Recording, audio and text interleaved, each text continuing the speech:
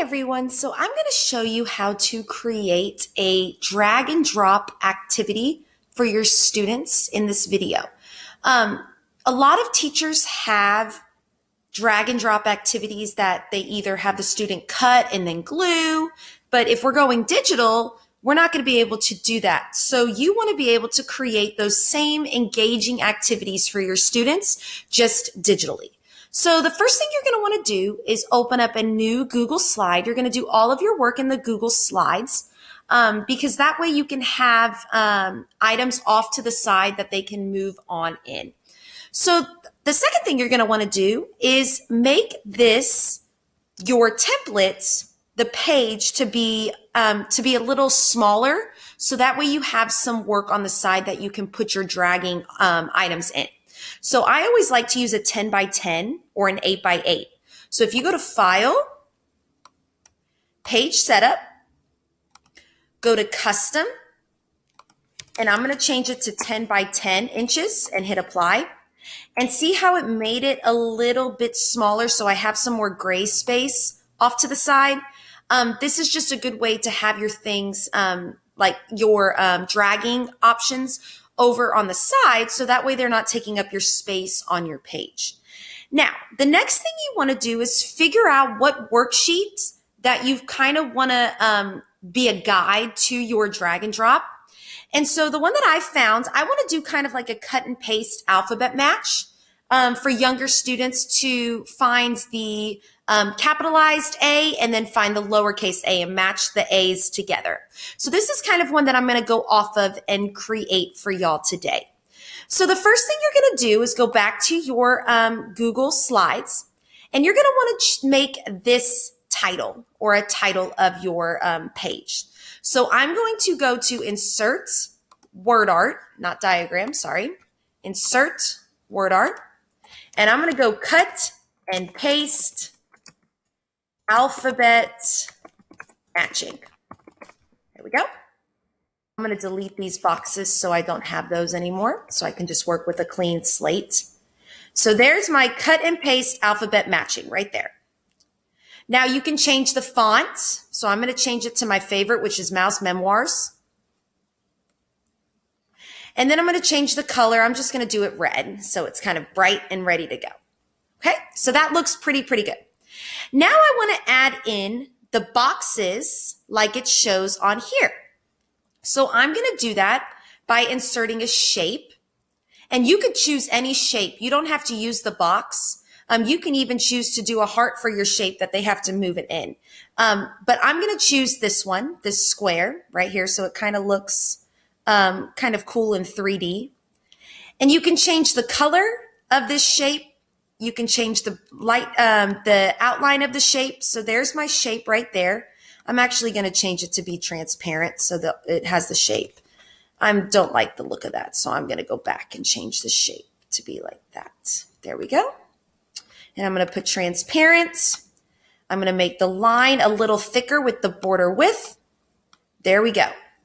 Now, once you get your shape, you want to duplicate these to be all of the amounts that you want to have so they're all the same.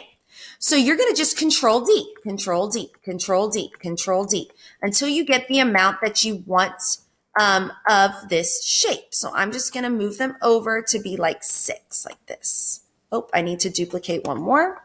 Control D. There we go. Now you'll just line them up so they're all the same across the side, just like that. Now you want to get, if we go back here, you want to get these letters to go off to the side. So I'm going to go back here and I'm going to go to Insert Word Art again, and I'm going to start with my A. There's my A. I want to get my A all ready to go. So I am going to choose the font. I'm going to choose the color. Let's choose green. Ooh, I like that green. Okay. And once you get your font all ready in this letter, I want to be able to duplicate this as well so it looks the same across the entire page. So you're just going to Control D as many times as you need. Move the A's over to where you need them to be. Just like that. I got too crazy with my A's. There we go. Now to change the letter inside, you're just going to double click and change the letter. So there's my B, there's my C, there's my D, there's my E, and there's my F right there. Okay?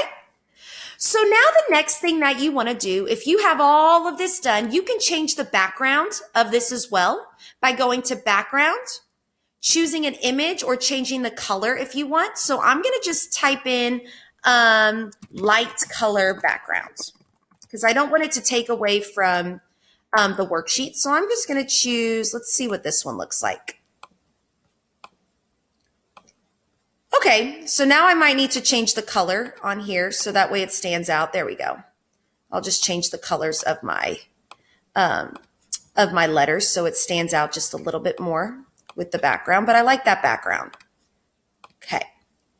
So once you get all of this changed to the way that you want, to looking good, and you're satisfied with it, before you even start working on your outsides, you don't want your drag and drop activity, you do not want your students to be able to come in and delete items. And then they'll say, oh, I don't have that. You want it to just be kind of like a worksheet where they cannot delete anything. So to make this the background of a slide, you're just going to go to File, Publish to the Web, or actually, I'm sorry, Download. And you're going to download either as a JPEG or a PNG. I'm going to download as my PNG. You're going to add a new slide. And all you're going to do is drag that PNG image up. It's already the same size. And now students cannot delete this background or all of these letters because this is one picture. So this just helps for keeping things on the page. So now we need to create our drag and drop items. And we want to drag and drop the smaller lowercase letters of each. So you're going to do the same thing. You're going to just add a shape. So let me create a shape. I'm going to do a circle.